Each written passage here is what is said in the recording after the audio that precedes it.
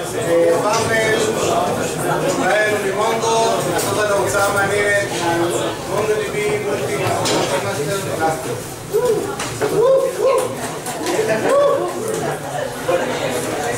Okay, hi everyone. My name is Pavel Duchovny. I know how to speak Hebrew, but I'm going to do this not in English. You can ask the questions in Hebrew, I don't mind. One thing is, I would like to make it as fluent as possible, so if you don't have a super urgent question, please wait till the question and answer section at the end. But if you want, just raise your hand. Okay, so my name is Pavel Duchovny. I'm a technical service engineer at MongoDB Israel. And yes, we have a Tel Aviv office here in Ramat Gan. It's outside of the state. Yeah. Yeah, and myself, basically, my field of expertise is distributed databases, and I was a DevOps engineer for 3 years. So I wanted to pour some of these capabilities into this talk, so that you will get the perspective of the decision making from the database side. And also, we can see some of MongoDB products that can help us do the DevOps work very easy. Okay, so I'm actually going to do this talk at MongoDB World 2017 in Chicago. We will be the first to hear it out loud as a public crowd. But if you want, I can get you a discount this event, 40%. If you feel like going to Chicago this June 2021, so let me know after this presentation. So, as a technical service engineer, we usually encounter complex customer problems, complex customer environments. Most of the time it's in production, but sometimes we get the privilege to actually go and be there on the design board and work with them on how to build their environment. One of these complex questions that sometimes customers have is whether MongoDB can support a multi-master architecture. So I know that usually people think about MongoDB, they think about sharding and replica sets. By the way, just a quick question: does anyone works with MongoDB at the moment? Cool. Like standalone replica sets. Sharding cluster, somebody? Okay. Okay. So I'll try to do it from the basics up. Basically, I really want you to understand how can we build a multi-master MongoDB deployment. How can we benefit from it? I want you to learn about zone sharding and about replica sets in complex environments. It's not just a 3-node replica set, but something a bit more complex. And I want to show how Cloud Manager can assist us very easily to deploy such an environment. Because deploying an environment across, let's say, 20 servers once took like a day or two and a few engineers. I'm going to show how I'm going to do it in 10 minutes. Okay? Cool. So what are we talking about? What is a multi-master deployment in my eyes? Okay? So considering the growing demand of high volume, write-heavy applications with a low latency requirements and complex high availability topologies, building the database layer with a multi-master orientation for operational locality is substantial.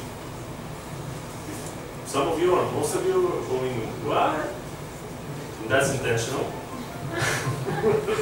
I put this complex sentence here just to show how sometimes as human beings we can look at a complex problem as this huge monolithic block. And I want to show that if we simplify things and really build it block by block like Lego, we can reach our goal state very fast and understand what happens underneath the hood of the system. So let's simplify things. So what do we need? So we need our data access across several data centers. Let's say we have a data center in US East, US West, and Asia Pacific. We want our data to be available on all those regions for two reasons. One is high availability of the service, and the second is the data durability in case of a disaster. We want our data to be located in a different geo-region. So we want a multi-master database, but why? So first of all, operational locality, something that Gwen said. We want to write our data locally within our data center, and we want to read it locally. If we can neglect the network latency, we can actually benefit and speed up our application.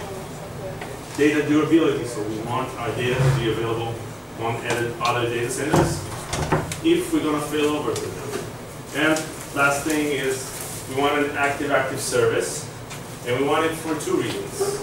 One, we bought infrastructure, we paid for it, whether it's in the cloud or on-premise, we want to use it.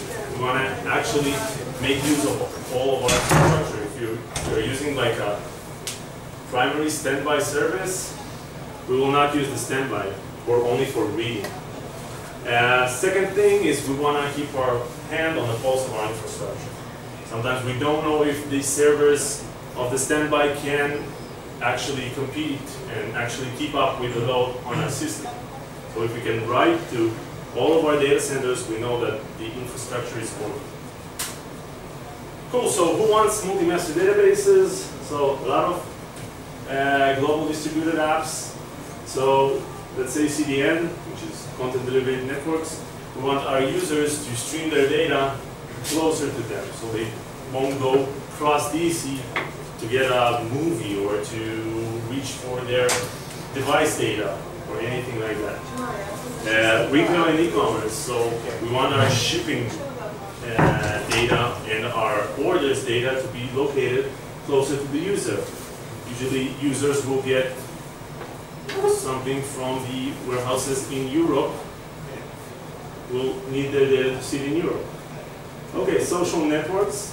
So social networks, usually people that we know, usually most of the time are people that are close to us geographically. So we want our data to sit closer to us. And IoT global platforms, so any devices that actually transmits data, we don't want it to go overseas to insert this data and persist it. So we need a multi-master MongoDB deployment, and we want a single database to be spread across all those regions. So why MongoDB, you're asking me? So this is the benefits that MongoDB provides. Flexible schema. It has a rich language. It has a scale out and application concepts and capabilities. So if we want to grow with the data centers as we go, we can do it easily with MongoDB. So how will we do that? So we're going to use 3 MongoDB features. First is zone sharding, and I'm going to tell in 1 minute what is zone sharding. Replica sets, which is basically a group of MongoDBs that are replicating one primary to several secondaries. And we're going to use Cloud Manager automation for the ease of deployment and for the sharding management capabilities, which makes our life very easy. Okay, so what is zone sharding?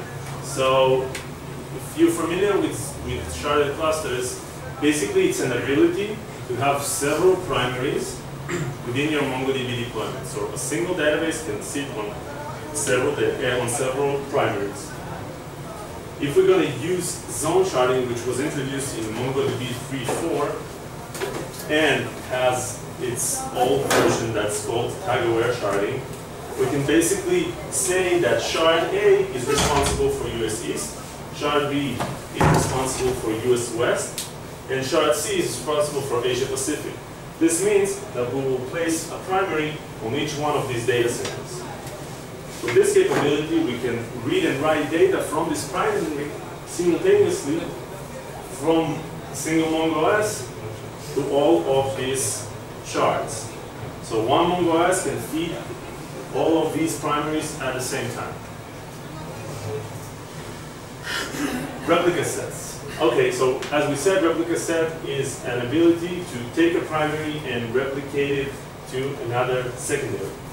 So what we're going to do here is we're going to take this primary and have a replica on US West. We're going to take the US West primary and replicate it to both regions. The same we're going to do to Asia Pacific. So if you look at this picture, we basically have all the set of colors in each data center, which means that we have all the data locally in US East, US West, and Asia Pacific. Since we can read from secondaries and or read from nearest nodes, the data can be accessed locally on each data center. Can you write secondary? You cannot. You So cannot. it's not active. So it's not an active. Well, you're writing to the primary, but you're reading from a secondary. You can read from a primary. Okay, so let's look. Let's say we have this toolbox, this imaginary Photoshop board, and we want to draw our deployment. So we have a set of tools. As I said, we have a primary shard, secondary shard. We have hidden member that we can add, MongoDB, the config service, which holds the metadata of the cluster, and we can have priority to our replica set. So as I said, we're going to place a primary on each one of the data centers. So we have US East, US West, and Asia Pacific. Then we're going to build our shard. So our shard is going to be spanned across the DCs. So we have a secondary, we have two members in each data center. It's an important point. Basically, we want to have two members inside a single DC. So if a member is failing from time to time, we won't fail over to another DC. So if this primary fails, we're going to fail over to this secondary. And we can do it with priorities. So we can say that the priority of this member is 3. Those two members have the second priority in line, which makes US West the second option to fail over. And the last two members have a priority of 1. And I added a hidden secondary because I cannot have an even number of members inside a replica set. So I won't have a tie in my elections. So I add a hidden member. This member has 0 votes. Okay. Doesn't have to be hidden, but I just use a hidden member just to make it clear what kind of member is it. And if we are left with only one data center, we can easily spin an arbiter here and have this replica set continue working. So an arbiter is just a process that gives votes to a replica set. So we can revive this replica set fast, have this secondary turned into a regular secondary, and we're good to go only with one data center. So we're going to do the same to the second shard, but we're going to say that Asia Pacific is, because it's closer, we're going to make it as the second operational failover. And we're going to do the same for the Asia Pacific. We're going to deploy our config servers. So the config servers also follow, since they are also a replica set in this picture, they are also following the rule of having at least 2 members inside the data center for when one member is failing, we can actually spin up and we can actually fail over within these. We're going to place a local MongoDB on each data center. This way we can access locally to our data. Okay, so this is the shards from the picture before. This is the green shard, this is the red shard, this is the blue shard, and this is the replica set of the config servers. Cloud Manager. So we're going to use Cloud Manager for automation, and automation was introduced to Cloud Manager in 2015. Does anyone use Cloud Manager here? Are you familiar with this product? I know you do. So this product is basically have three main capabilities. One is automation. It lets you have an agent on each one of your boxes, reports to a central MongoDB management system, and it can be in cloud server, it can be an on-premise service, it can be in your laptop. And the automation agent basically lets you deploy things on your machines, lets you upgrade them, maintain them, scale them out via the web GUI. Also, it has monitoring capabilities, and it has backup capabilities to back up things to our cloud, and you pay by the amount of data that you consume. So why are we going to use Cloud Manager? So ease of a complex deployment. It also gives visibility into our deployment. It has a sharding management capability, so all these configurations of the zones and the ranges to our collections can be done via this GUI.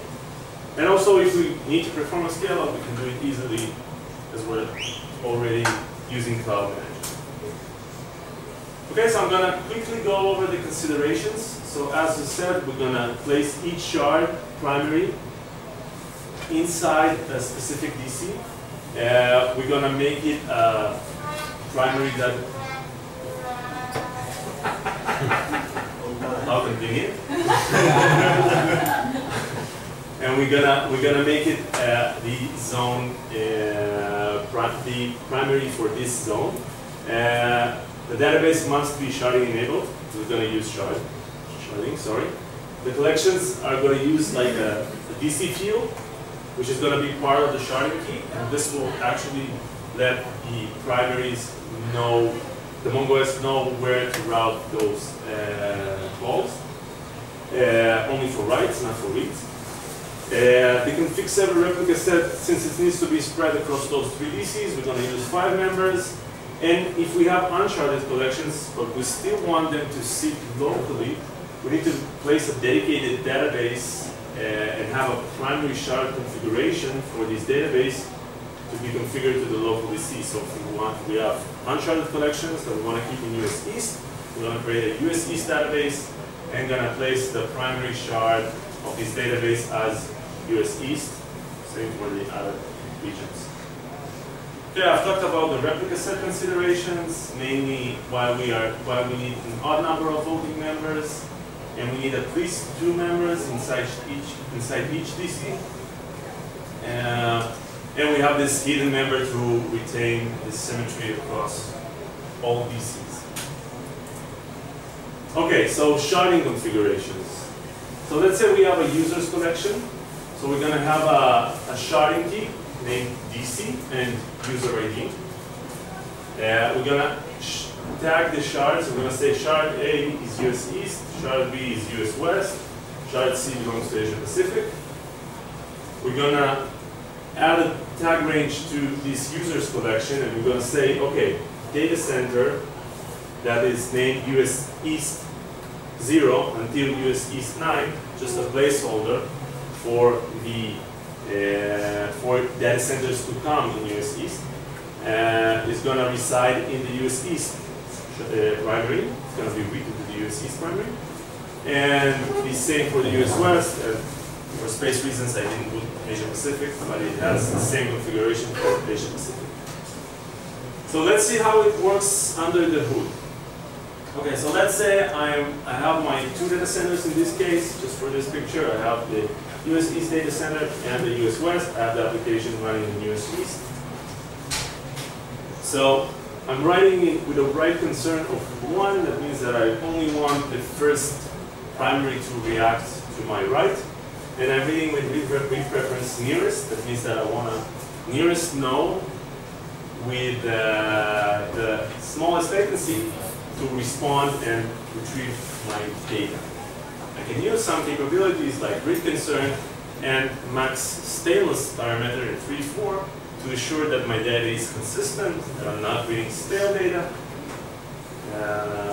If you want, I can elaborate about this later. Okay, so I'm going to write a record. I'm going to write a user ID, which is me at mongodb.com, to DC US East 0.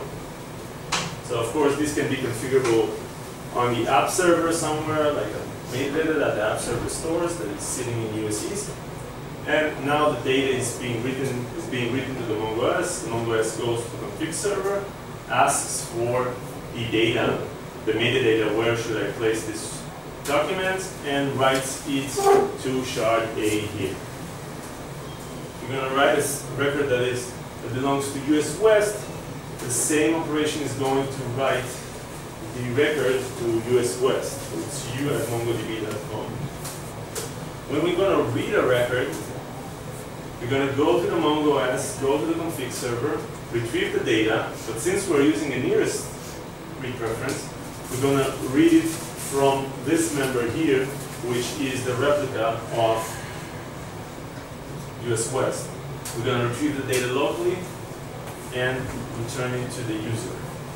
Okay, so I want to show a quick demo of Cloud Manager and how I'm going to spin this in 10 minutes. So the working like that. The working like that. The working like that, yeah. Okay, so I hope you can see it from this resolution. We will need to fix this stuff. So I placed the slide from before, just that we will see the exact plan that we want to deploy. And this is actually my canvas. This is actually Cloud Manager. And I'm going to show that I have all of my servers. So the first line is basically created in US East. The second line of servers is US West, and this line bracket of servers is located in Asia Pacific. So US West is here, and those servers are in Asia Pacific. So it's hard to see here, but it actually says a prefix of DC0 in machines. This is DC1, this is DC2. Don't know why the resolution got so. So anyway, I'm showing you that it's hard to see here, but they are actually deployed into Amazon regions that reside in different geolocations. They each have an automation agent running on them. So now we can go here and spin up a cluster. So it's as easy as saying new, filling in the cluster name, choosing the version. I'm going to start with deploying it only to machines on DC0. So I'm going to say everything that I deploy now should be deployed to DC0. I'm going to deploy 3 MongoOSs, as I said. I'm going to deploy 5 config servers. Yeah, and I'm going to give them eligible ports to have on those machines.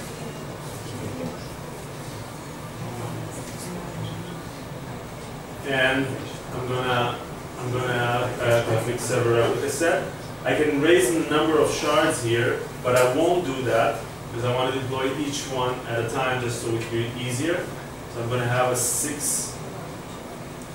6-member replica set, and I'm going to place the priorities the same way that I've written over here. So this 2 will be 3, this one will be 2, this one will be 1, and the last one will be a hidden member.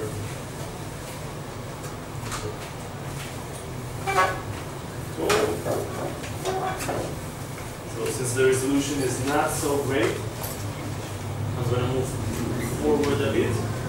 And I want to show you that I can actually hover over these processes and drag and drop them to my servers. And this way I can build this deployment really easily. I'm placing the servers according to my replica sets here.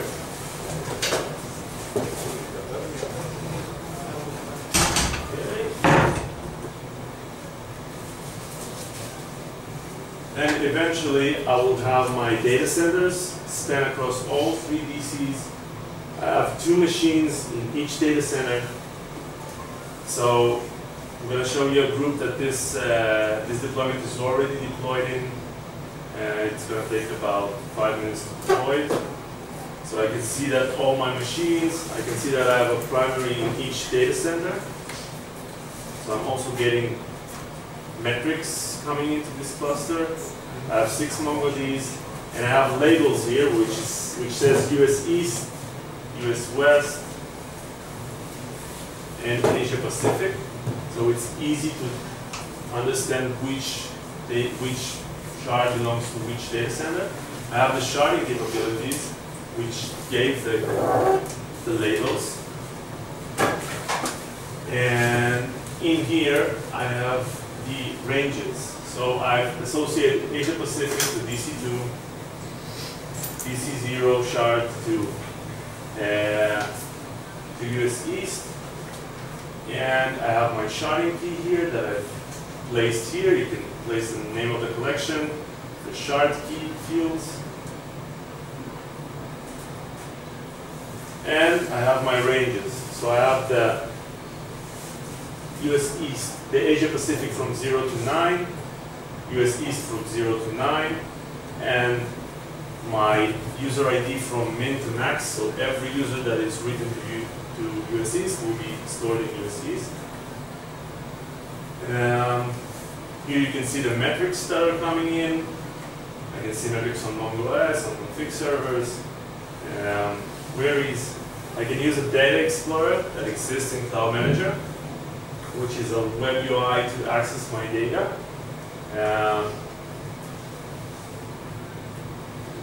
And I wanted to show here that I actually have data that is spread across those 3 data centers. But since the resolution is not that great, I'm going to continue. So to summarize. Can I ask questions about this demo? Like about Cloud Manager? Or yeah. Just the last slide. Okay.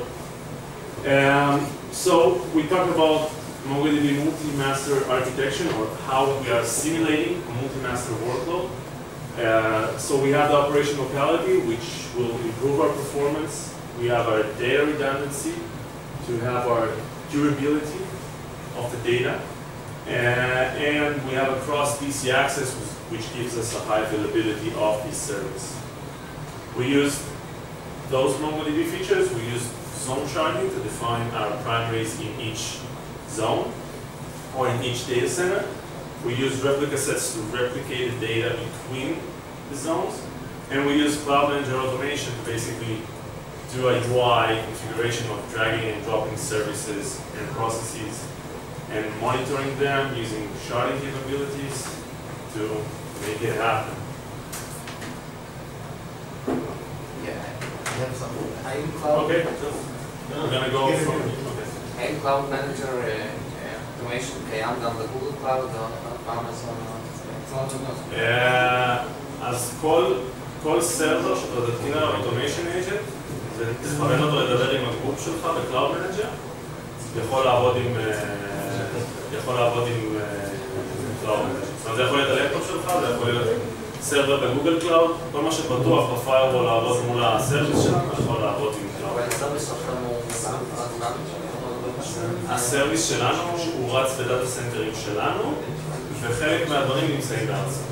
ויש לנו את הסרוויס של אטלס, שהוא Database as a Service, שהוא מיועד לנהל לך את הדאטאבייס, להקים לך את הקלאסטר, שבעצם אנחנו לא נמצאים אצלנו, אתה רק מחבר את האפליקציה שלנו, לדבר עם האנדפוינט שלנו, ויש לנו שם פיצ'ר של VPC Pinning, שבעצם אתה יכול לחבר את ה-VPC שלך, וה-VPC שלנו בקלאוד, ואז לדבר מקומית עם הדיפלוימנט שלך. כן. The actual question was about like the Cloud Manager. It's a hosted service of Mongo, right? I don't install Cloud Manager on my server or something, and it just installs agents, and you control the agents, right? So your responsibility is to install the agent, and then you need to install the agent, and then you can control the environment from the Cloud Manager. And all the configuration, like best practices of like taking advantage of a specific machine type, should be in Cloud Manager, or I still like in the infrastructure layer should define so things that we can define on the Linux level. Yeah, so I mean things that we can define on the process level, we are doing through the service of the agent in limits, view limits, and stuff like that. But things that are storage or the way you configure your kernel, and No, kernel no, but again, storage and attach the disk. no, it doesn't attach the disk, so it just receives the mount point that you want to read the MongoDB data to, and it will create the DB path to this mount point. Okay, and the question about the deployment of the architecture. What's the tipping point of actually stop using single node replicas, like in comparison to start sharding things in the capacity of data maybe, or I don't know, because I've heard that you should scale up Mongo as much as possible before you start sharding it. So sharding requires you to use shard keys. If you don't use the right shard key, you can end up, first skewing your data. So you will have a hot shard which will do all the work. And the second thing is you can run like scatter gather queries which are not shard targeted. If you want to scale out data, so you want to take your data that you want to share. So sharding will probably be your solution. But if your data does not need to be shared, so you can work with 2, 3, 4 replica sets. Like, do you have a certain capacity of data that you shouldn't hold more in the single node? I had a customer who was working with me who did an interesting thing. Actually, he had a write cache with really small data size, but he wanted to have the access locally on the same server. So he wants every application node to have its own, let's say, not replica, but its own primary and the other secondary, so we can read the data not going outside of the server. The lots are still going to primaries, like the primaries can be, it's not guaranteed to be local. They can be on 2 machines. They can be on the same machine. Question? Because Okay. can you repeat the question? The writing option that is not guaranteed to be local, right? In terms of that, you're using this kind of approach, right? So it can be, it will be local to one of the shards, One of the masters. Maybe you want to ask in Hebrew just so it be clearer for me? Or you see the question was, if you have a shard key that is DC, means when you hit the Mongo S to do the sharding, and it's writing to the other DC. The primary of US West in US West. Yeah. If you're writing from application in US East, it will write to US West. If you're placing the DC value of US West, yeah, it will understand that it needs to write it to US West. Yeah, and you will receive it in replica. Yeah, and you can read it from a local secondary. So there is no best practice like Cassandra had somewhere in the past that you should have 200 gigabytes of data on a node and not more, right? Like in Mongo doesn't. It depends. In Cassandra, you have many things like the shard, like the row size shouldn't be larger than. Yeah. So basically, I saw replica sets like that host terabytes of data. So it's something that a replica set can't handle. But again, if you want to grow dramatically, let's say I'm adding 50% of my users at a single time, it would be hard for a replica set to. Yeah. If you're gradually going up, you can understand when is your breaking point when you cannot handle it on a single machine. Because in this case, we want to scale writes, right? Because we want to have multiple PCs doing the write workload, and not have one replica set. Well, we can basically have like a primary here and 2 secondaries here, but then this data center will need to write here. Always. Yeah. So with combining sharding and replica sets, we can achieve that the data will reside locally, and we can be writing it locally. Yeah. It's just slightly off topic, but regarding sharding keys, so what do you, like you said you had to choose the right sharding key, right? So it will be distributed in equal. So in general, like sharding keys, what is the best? So it's not a specific question. So what do you do if you think you chose the right sharding key, but then you discover that like your data is not distributed evenly? So one of your cluster is much bigger than the other? Well, then the best solution is to reshard. Resharding can be painful sometimes, depends on your amount of data. You can always, dump and restore it to a new definition. Yes, this will be the best solution, or to migrate data to a new collection gradually. Every time I'm reading an old version collection, an old version document, I'm going to convert it to a new version document, and so on. You're going to slowly change your data model, because that's why data modeling design is very important. So first of all, we have an office here in Tel Aviv. And if anyone is interested in our services or understand how can they engage MongoDB, or they want to try out our products, or just say hi, you're more than welcome. Just say hi works. Yeah. Thank you very much.